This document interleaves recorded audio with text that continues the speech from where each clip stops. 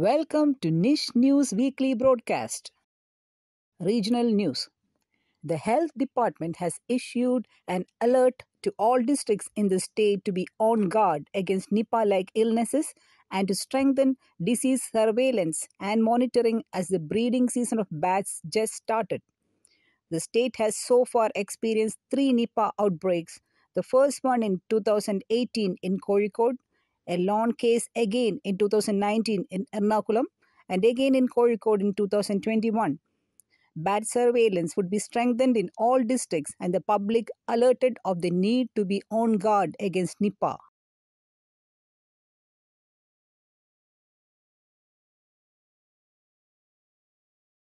File Adalats are organized in the General Education Department and it started on May 9.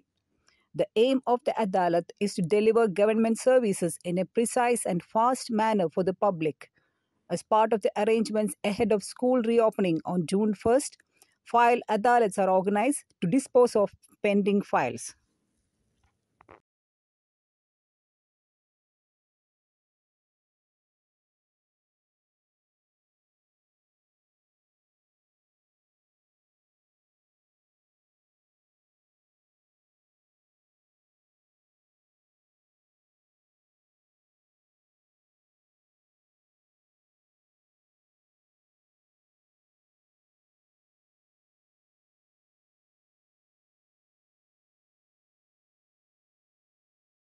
Thousands of people gathered together at Tekinkad Maidan in the heart of Thrissur city and enjoyed the Thrissur Puram celebration on May 10. Celebrated after a gap of 2 years due to the COVID pandemic, people thronged the Maidan to soak in the carnival spirit.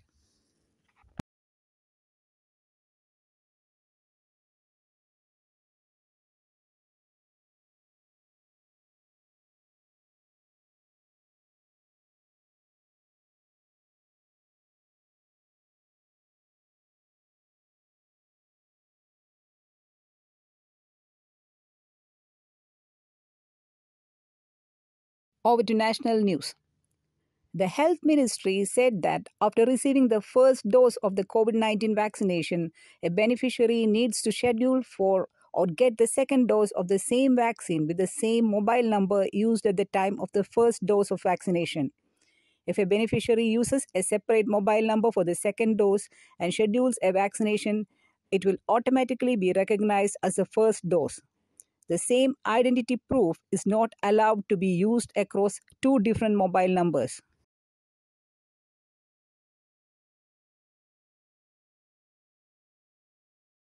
The Court of the Chief Commissioner for Persons with Disabilities sent a notice to Indigo for not allowing a child with disabilities to board a flight at Ranchi Airport. The Deputy Chief Commissioner, Mrityunjay Jha, said that the court is inclined to take the view that denying access to Divyangjan amounts to abuse and exploitation. Such acts amount to deprivation of the rights of Divyangjan. A 13-year-old child on a wheelchair was not allowed to board a flight to Hyderabad as he was in a state of panic, according to a statement.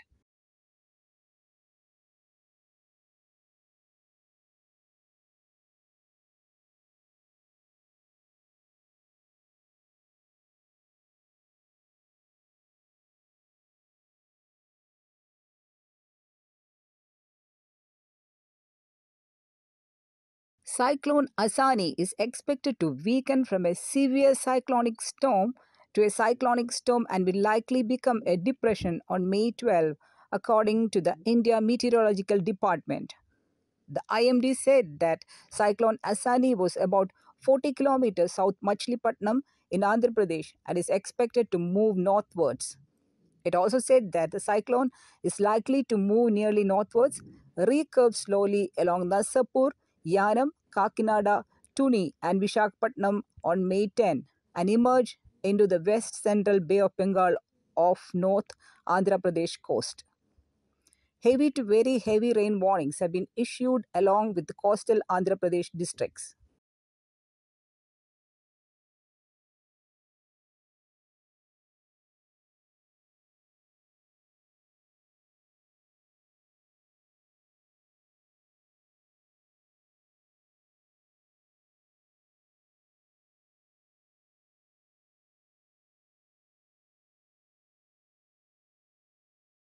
Over to international news. Sri Lanka's Prime Minister Mahinda Rajapaksa resigned on May 9, hours after his supporters brutally assaulted peaceful anti government protesters amid a worsening economic crisis on the island. The resignation was accepted and the cabinet stands dissolved as per the Sri Lankan constitution.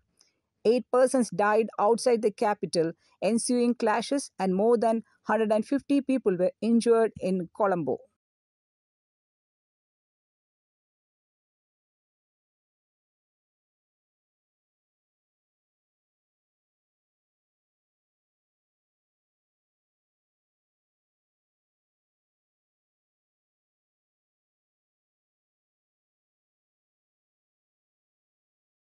Electric commercial vehicle manufacturer Switch Mobility said it planned to unveil its maiden 12-meter electric bus at the European Mobility Expo in Paris on June 7.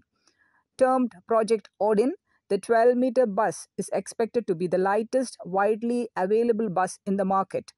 It says that it has a monocoque design and is equipped with the latest NMC battery technology and Swiss's pioneering digital tools. The deliveries for India will start from the next month, according to the company's statement.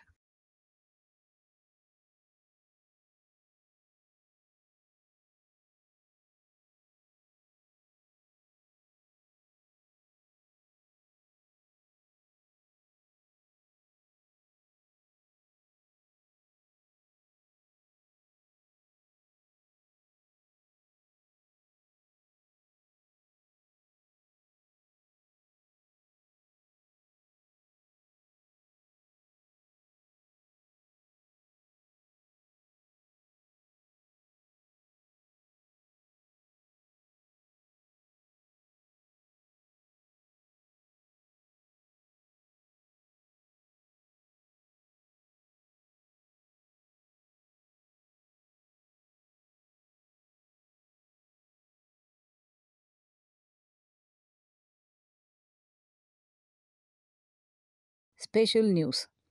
Indian classical musician and renowned santoor player Pandit Shivakumar Sharma passed away in Mumbai on May 10 following a heart attack. He was suffering from kidney illness. He was 84. He popularized the musical instrument santoor in India. He has received many awards. He was given a state funeral, and celebrities from different fields paid their respect to the legend.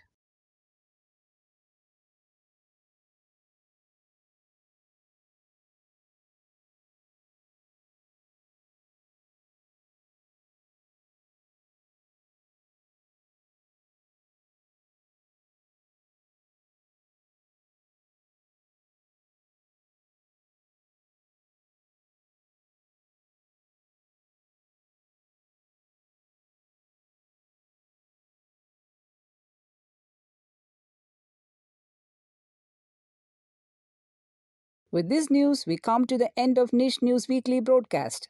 I am Mona Shah, ISL faculty at NISH, signing the news for you along with Miss Sylvie Maximena, NISH faculty. See you again next week. Thank you.